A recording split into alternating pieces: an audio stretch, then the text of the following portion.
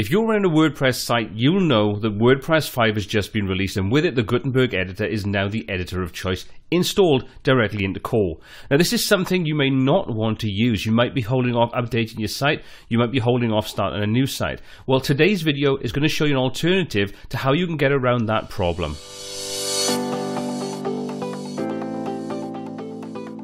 My name is Paul C, and welcome to WP Touch, the channel where I help you create beautiful WordPress websites.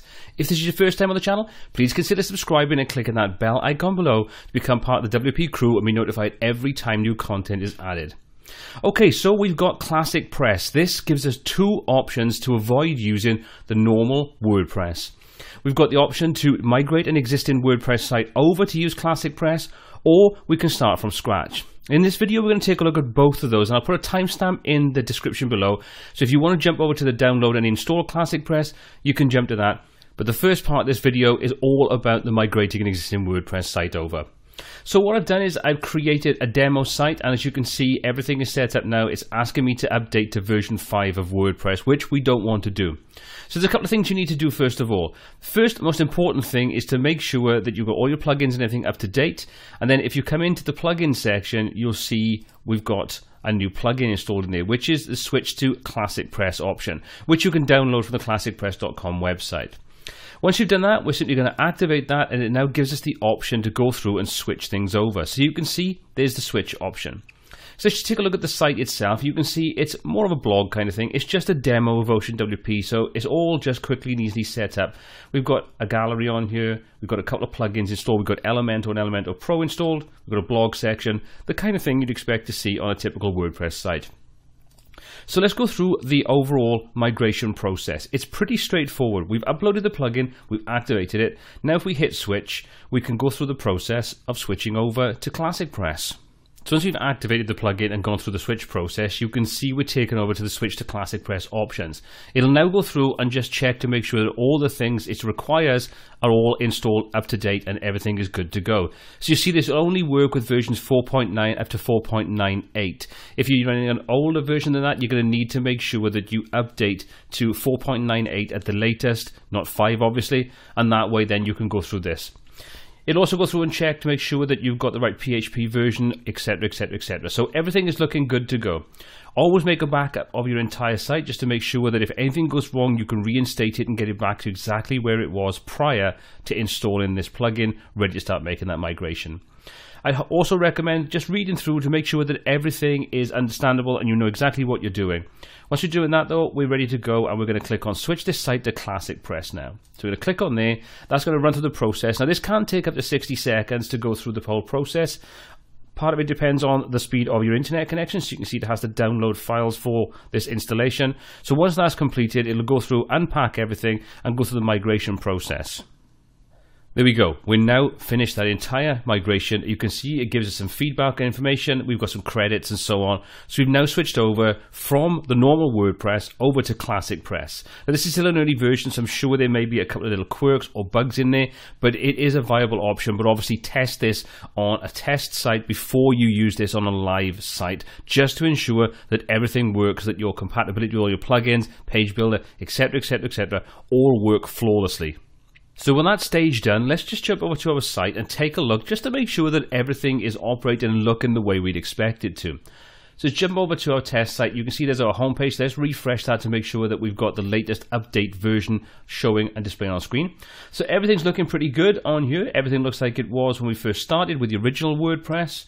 You can see that our gallery is all in place. We can click outside there. We can jump up to our About section. Everything's looking good in there. Let's jump over to our blog and make sure that's looking cool too. There we go. There's all the different sections. Let's just click through and just check one of the blog posts, and everything is looking great on there. Finally, the contact section, and all looking good. I like it.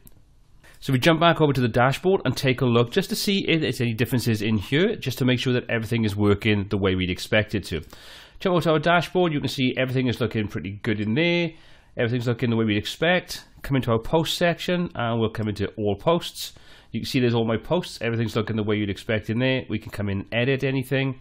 We can open Elementor, OceanWP is all working fine. Everything looks exactly as you expect it to with a normal copy of WordPress without that Gutenberg or Classic Editor issue that we had before. So let's just open up Elementor just to make sure that everything works okay in the back end side of things. And if that's all okay, we are good to go. So as you can see, everything operates the way you'd expect it to inside our WordPress done through ClassicPress.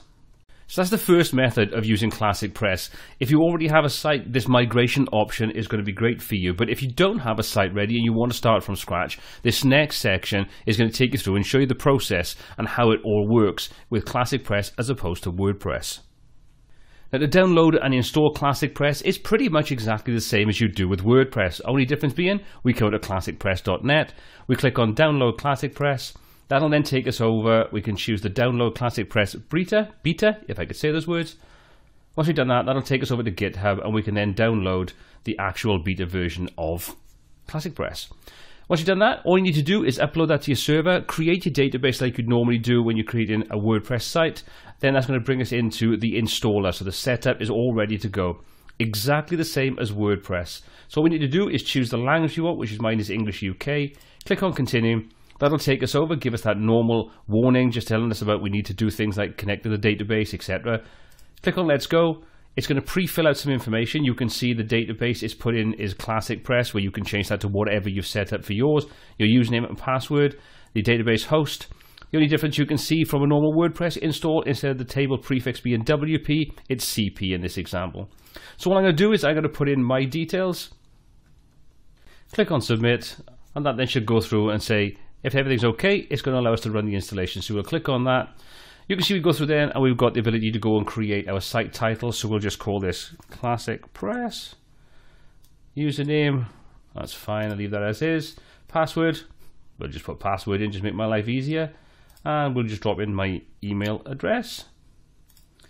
And we'll discourage. So nothing any difference to what you'd expect to do inside WordPress itself. So install ClassicPress. Once we've done that, that should go through and allow us to log in. So there we go. Click on Login.